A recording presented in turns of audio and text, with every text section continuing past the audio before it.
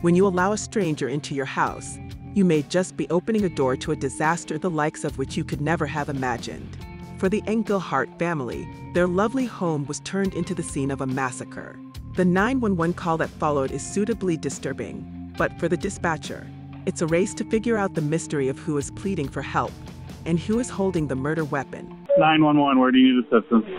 I need an ambulance or two or somebody just come quick to What address? Okay. A lot of blood loss. Okay, who's hurt? My mom and my sister and my boyfriend. What happened? It's kind of a long story, and I just need somebody to get here quick, please. Do not hang up with me. Hold on. Okay. Okay, ma'am, I need you to calm down, okay? Tell me exactly what happened. Ma'am? What do you... I need you to tell me exactly what happened, okay? Hello? Hello, what's happening over there? It already happened. What's happening?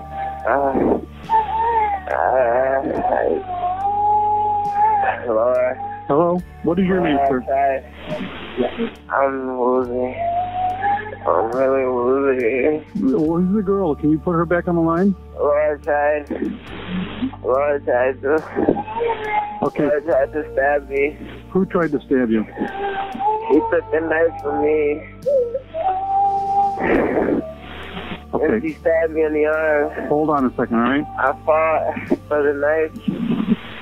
He took the knife from me. Who stabbed you, sir? Sir, who stabbed you? Hello? Who stabbed him? My sister did. Where is your sister now? I don't know. Where is she, ma'am? She's on the floor. She's on the floor? How did she end up on the floor?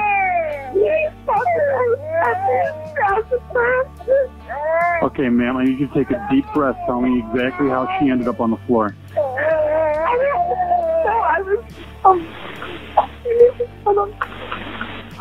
Okay, ma'am, what is your name? Her name is Amanda Engelhardt. That's the girl's name I was just talking to? Yeah. What's your name? My name is DeAndre Howard. DeAndre? Mr. Howard? Amanda Engelhardt is my fiancée. We're getting married this summer. Okay, and... In the backyard. Uh-huh. I won't make it. You will make it, sir. Just tell me you've got help on the way, all right? Listen, Andre, was it her sister that stabbed you? Yeah. Where is she right now? We were fighting for the knife, and I stabbed her. She's not talking. She's not? Okay, so she stabbed you and you stabbed her? Yes. Okay, are you and her the only two that are hurt? No, her dad. Where's her dad? He's dead.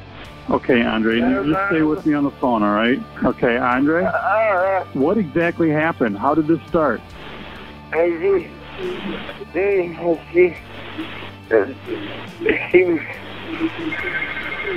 wrestled me for the knife, stabbed me in my arm. Uh-huh. My right bicep, she gotta...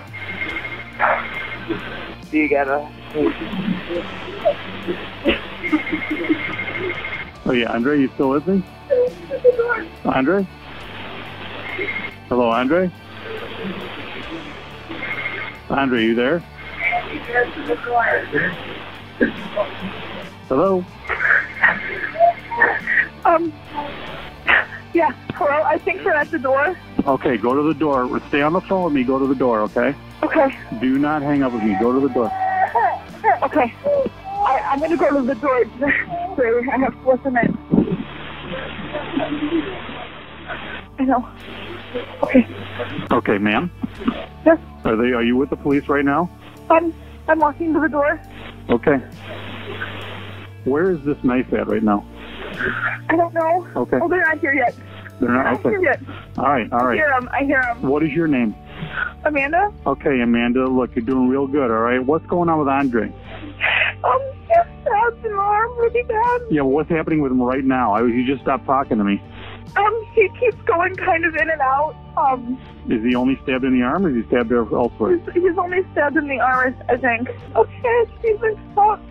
Okay, all right. Just stay on the phone with me until the police are talking to you, okay? Okay. I don't see the ambulance. What's that? I don't see the ambulance. They're on the way.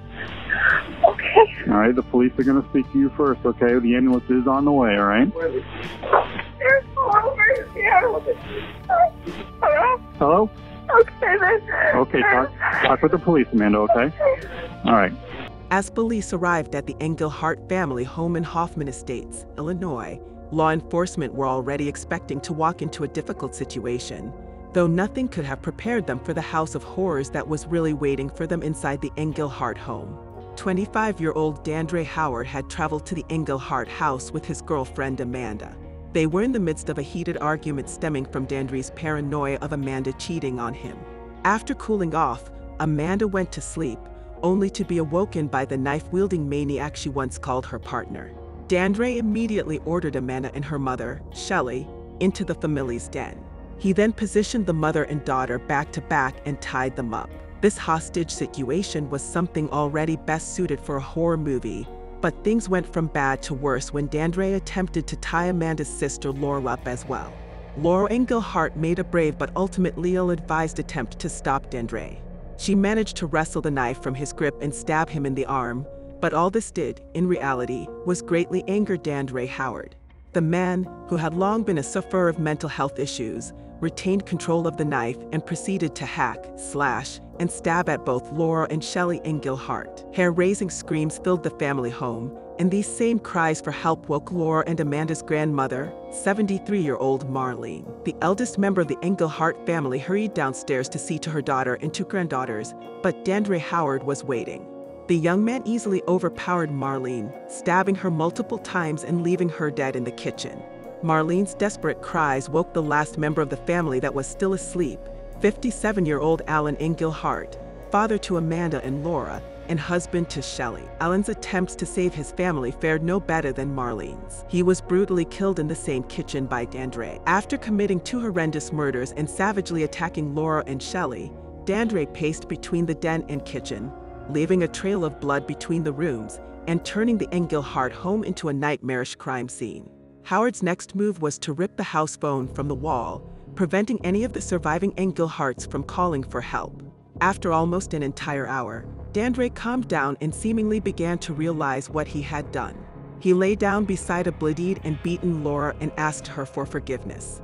Perhaps out of desperation, or perhaps simply seeing the situation in a different manner than so many would have, Laura told Dandre that she forgave him. This prompted Howard to allow his girlfriend Amanda to make the 911 call that the surviving family members so desperately needed. Ambulances arrived at the scene and rushed Laura and her mother Shelley to hospital. Miraculously, Shelley Engelhardt survived her stab wounds and made a full recovery. For Laura, though, it was too late. The 18-year-old died on the way to the hospital. In just a few hours, Dandre Howard had murdered 3 people and attempted to kill another. He had forever broken the Engelhardt family tree. In the aftermath of the murders, reports circulated on how the Engelhardts had embraced Dandre as one of their own. This young man had spent his childhood in the protection of the state. Dandre was taken from his own mother at age 6 when his 2 half-brothers were born with drugs in their system. By age 9, Dandre was showing concerning signs of aggression.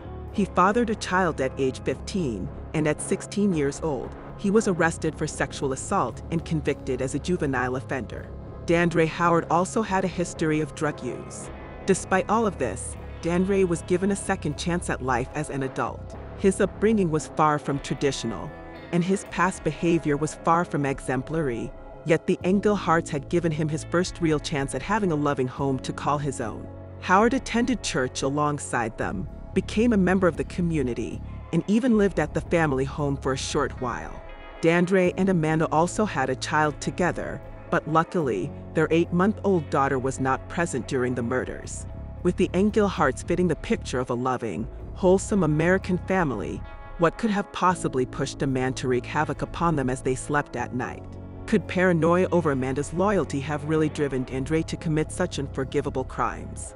While the instability in their relationship was likely due to Dandre's unshakable insecurities, the brutal violence he enacted upon the Engelhardt family is thanks to something far more disturbing.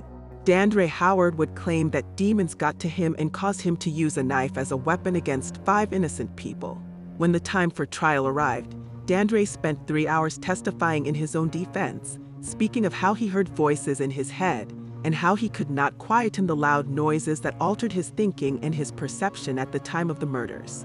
Howard's lawyer, Public Defender Deanna Binstock, asked the judge for leniency due to Dandre's long history of mental illness. They asked that Dandre be found not guilty by reason of insanity. Their request was understandably denied. Howard was found to have fully understood the gravity of his actions, and the fact that he tied members of the family up before killing them shows that his chilling actions were premeditated. Dandre Howard was found guilty, but he did avoid the death penalty. Instead, the then 26-year-old was sentenced to 3 life terms in prison plus 60 years. Howard showed no emotion as he heard the sentence read. Dandre Howard will now spend the rest of his days locked away, and for the surviving Engelhardts, closure is a welcome, albeit small comfort. Jeff Engelhardt, brother to Laura and Amanda, was positive in his hopes that Dandre would learn to change for the better during his time in prison. "I don't want to hate you. I want you to try hard every day to think about the people you killed and who they were." Survivors Shelley Engelhardt and her daughter Amanda returned to live in their Hoffman Estates home. Dandre Howard had forever destroyed the Engelhardt family, but he had also done irreparable harm to his own as well. Dandre's mother could not bring herself to speak to reporters about her son's heinous actions, instead presenting them a handwritten note apologizing for the pain that her son had caused. "The family will remain in my prayers. We all have suffered through this trying time." The gruesome nature of these murders is enough to send chills down any spine, but they also prompt us to think about how well we really know the people we let into our homes. The Engelhardts did something commendable by allowing a man with a troubled past into theirs, but that warm-hearted gesture is also the one which cost some of them their lives. Should this innocent family have exercised further caution when it came to accepting Amanda's partner? Or was there really no way of knowing what horrors Dandre Howard was truly capable of? The answer to this question likely matters little to the victims and the survivors of the Engelhardt family murders, but it may hold the key to preventing such a disturbing crime from ever happening again.